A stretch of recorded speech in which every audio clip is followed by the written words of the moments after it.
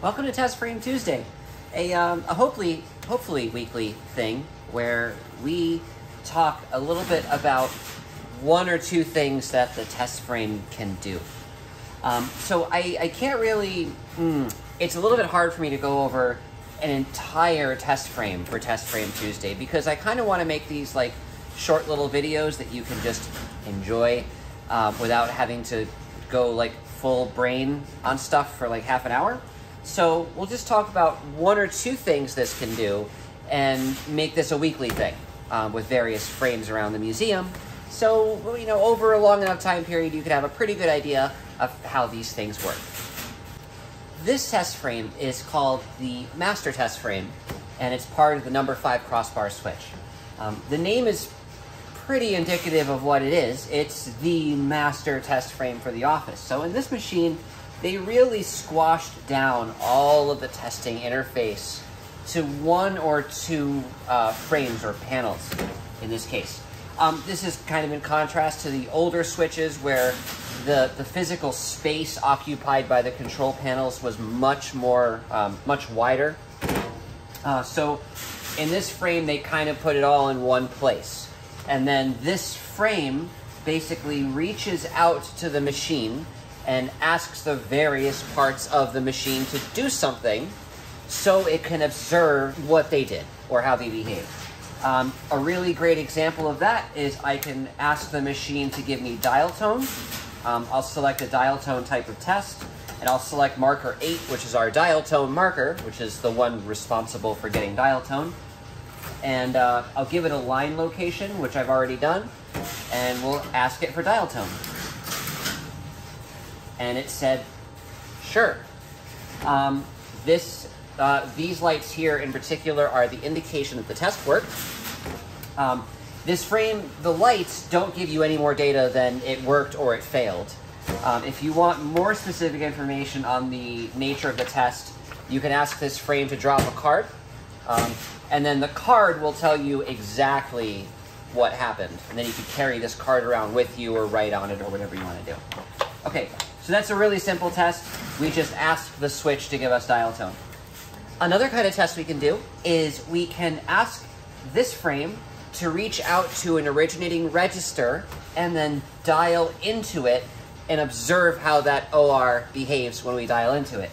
So I'll select an OR class of test for an originating register. I'll select our dial tone marker again because that's how we're going to get to that OR is via the dial tone marker. And let's go ahead and dial 232-5123. That'll be the number we'll dial into it.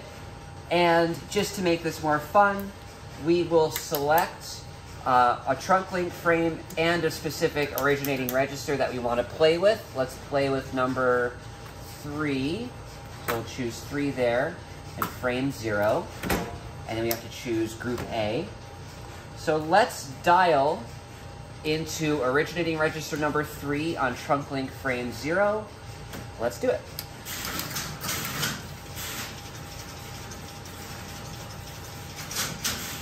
And it worked. These lights just show you that the marker returned a success condition, and then these lights over here show you that the dialing completed. All right, so that's a pretty simple test. We can also test trunks, which is a thing that I do a lot on this panel. For instance, we can test different kinds of trunks. That's what these keys are for. For instance, we can test outgoing trunks. In order to do that, we need to select a completing marker, which in our machine is marker 0 and marker 1. So let's just use marker 1. We can do outgoing trunk, and we need to give the machine a code that will get us to an outgoing trunk. So let's try 832-0010, which is a phone over there in the number 1 crossbar. And we will just see if that works. All right, so it gave us an error, in this case, trunk busy, TB. So this was not a successful test.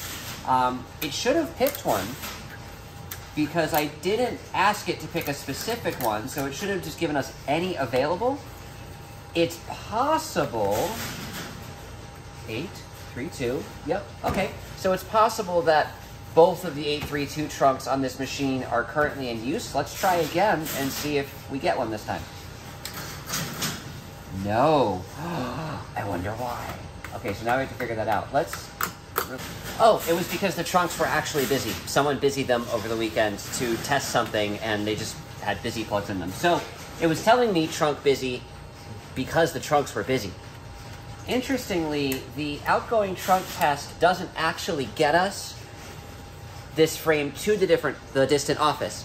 What this does is it asks the marker, can you connect me to an outgoing trunk if I asked you to? And the marker will either say yes or no. You saw a trunk busy response where the trunks were all busy, and then the good response, again, is that I actually did it. Great.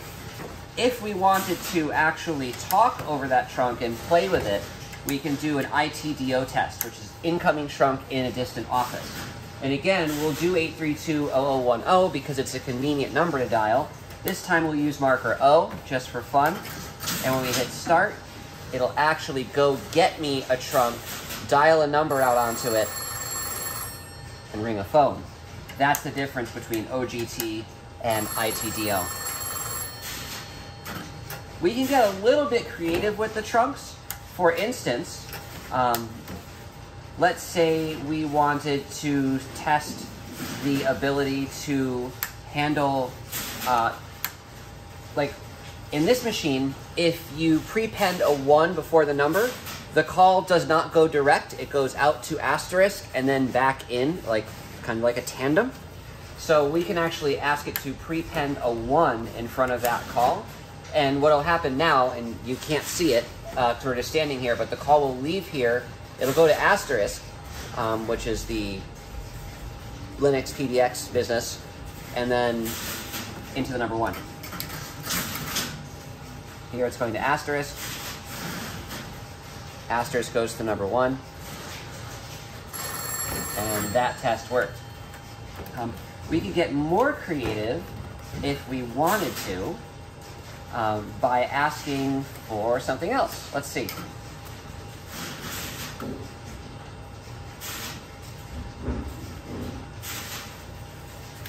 Let's do a miscellaneous class of test.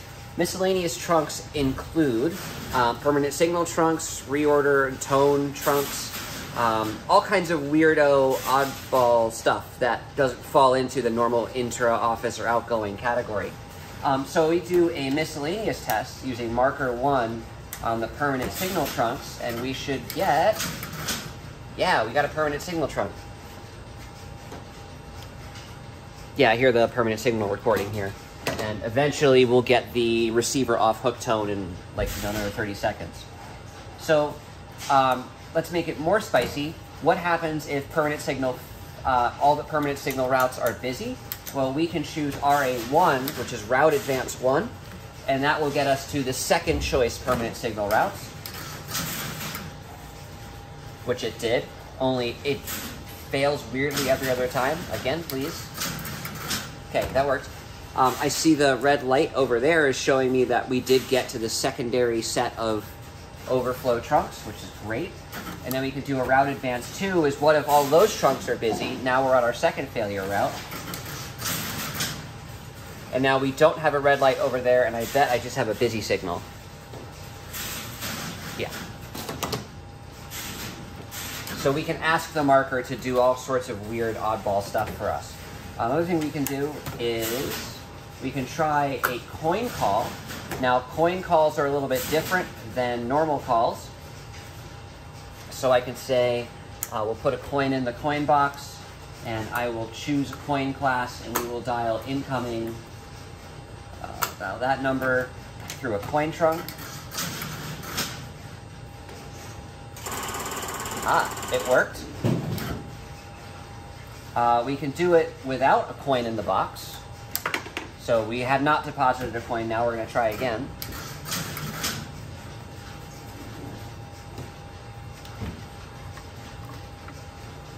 And I got the please deposit a coin message. This call requires a 25-cent deposit. So I can do stuff with this frame, like control, for instance, whether there's a coin present, what type of call we want to place, what trunks we want to use, which would be that, what line we're originating from, what number we're calling, and what particulars we want, what particular equipment we want to use to route that call through. So this is a very useful frame. It also has a remote control, which is great. So we can set it to repeat. You don't really even have to do that, it'll work without it, but we can plug in a remote control at various points around the office and then use that remote control to run this frame remotely.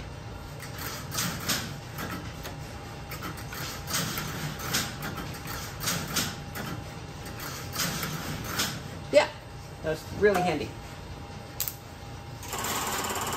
Hey, hush. Shh.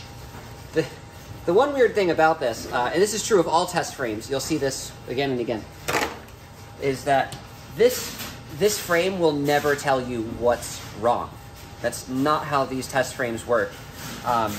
This frame will allow you to poke the machine in very specific ways, and then you can observe the machine's behavior, and if you ask, it will tell you specifically what happened, but there isn't anything here that tells you what the root cause of your problem is. That's something that you need to figure out by poking it in certain ways and then observing the behavior and then testing on and on and on. So you really have to know how to use it, and it takes a lot of practice. There's like hundreds and hundreds of pages of material just on this frame, which is crazy. Anyway, I hope you enjoyed that. We'll see you next time on Test Frame Tuesday. Bye.